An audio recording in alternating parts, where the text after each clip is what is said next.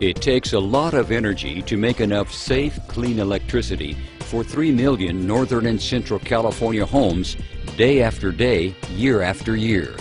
But that's what Pacific Gas and Electric Company's Diablo Canyon Power Plant does, making a significant contribution to the production of carbon-free energy.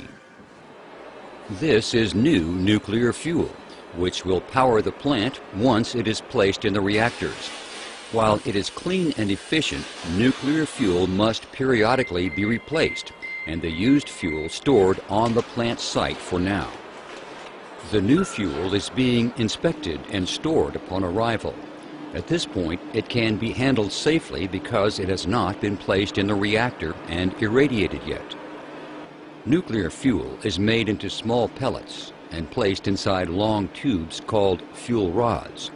The rods are put together in what are called fuel assemblies. Later, when the fuel assemblies are placed in the reactor, each one can power a small city.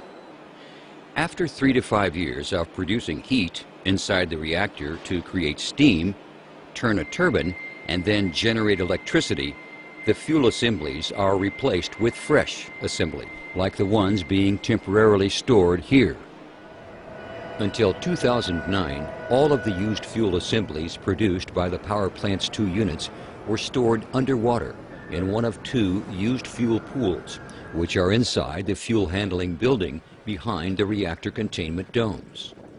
Inside most of the grid squares is a used fuel assembly. While the used fuel is not strong enough to efficiently create electricity, it still produces some heat and is still radioactive.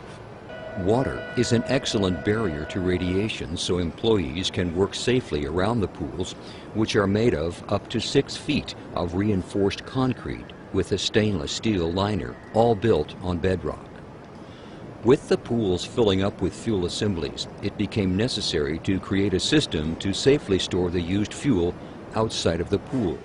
Storage of used fuel at nuclear power plants in tested concrete and steel containers is a proven technology approved by the Nuclear Regulatory Commission and used at many nuclear power plants in the United States.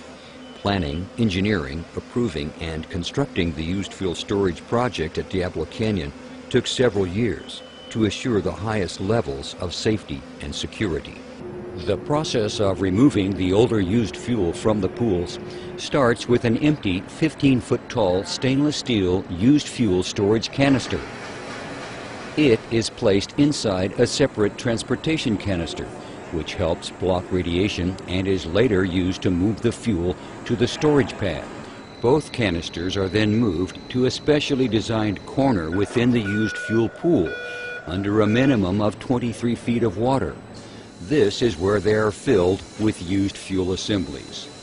The stainless steel alloy of the inner canister is designed to absorb impacts so that it would bend or dent before breaking. The transportation canister is made of lead and steel. After the canisters are placed in the pool, fuel assemblies are identified, lifted from their storage locations in the pool, and moved to the used fuel canister and lowered in.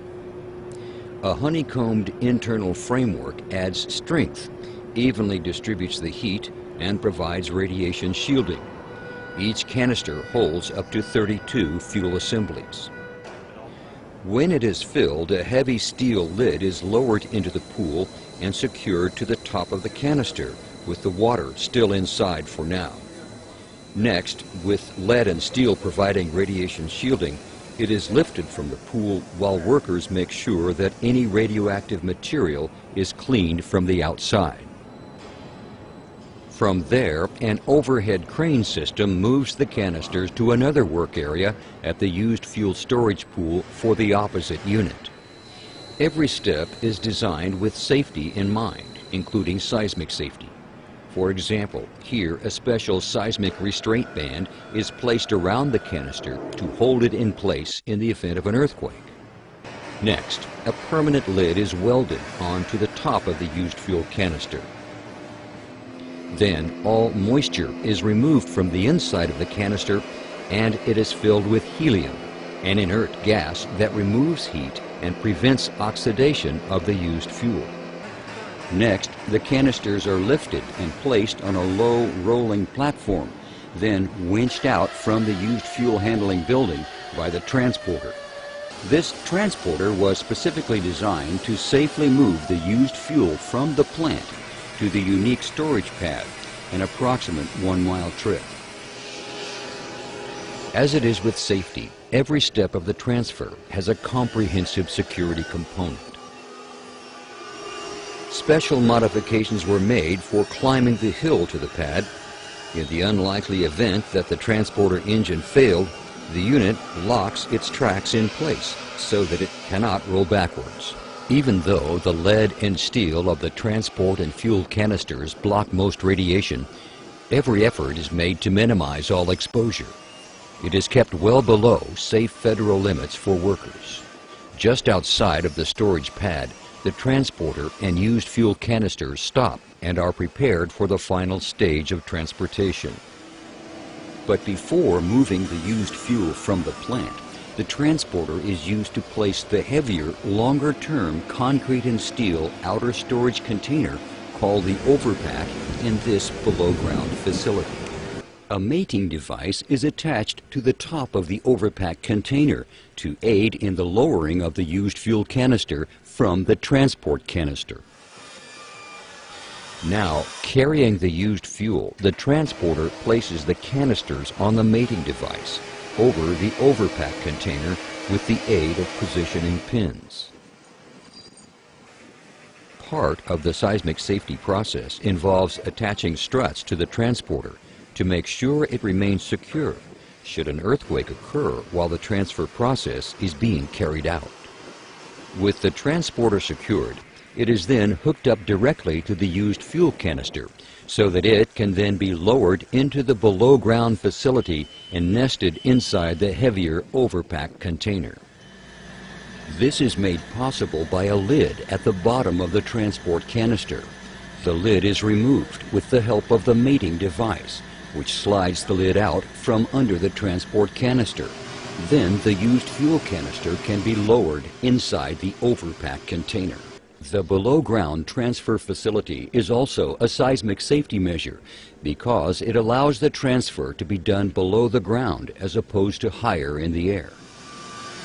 After the transfer is complete, the transportation canister is removed. The mating device and lower lid are removed, and then the overpack lid is installed. At this point, the transporter moves back over the transfer facility to lift out the outer container with the used fuel canister now nested inside.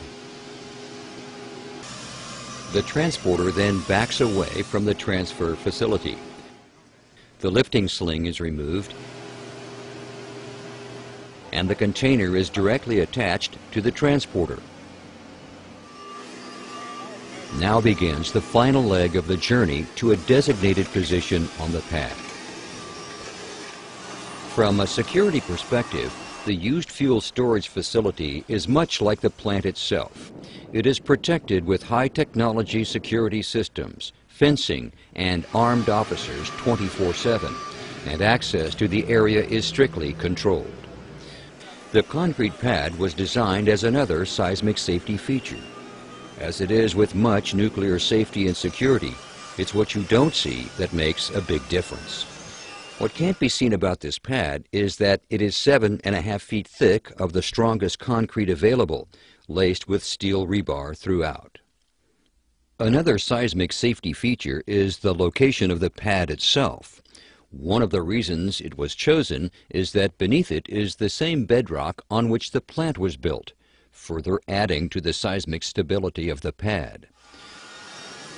The containers are transported to a location on the pad and then carefully set down on pre-positioned guides and then securely bolted into place.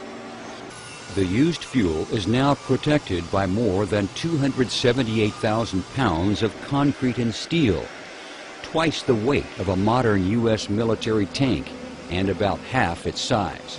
They are among the strongest containers ever made by man. The protection includes the 1/2 inch of stainless steel alloy of the used fuel canister and the overpack, consisting of 28 inches of shielding and protection concrete sandwiched between two 1-inch steel plates. The containers are designed to withstand the strongest credible earthquake for the plant, and they meet all Nuclear Regulatory Commission security requirements. The used fuel storage pad is designed to be built in stages and is capable of safely and securely storing all of the used fuel generated by the plant through the year 2025. The used fuel storage project provides safe, secure storage in a small space, allowing Diablo Canyon Power Plant to continue operating as one of our most important sources of carbon-free electricity for millions of Californians.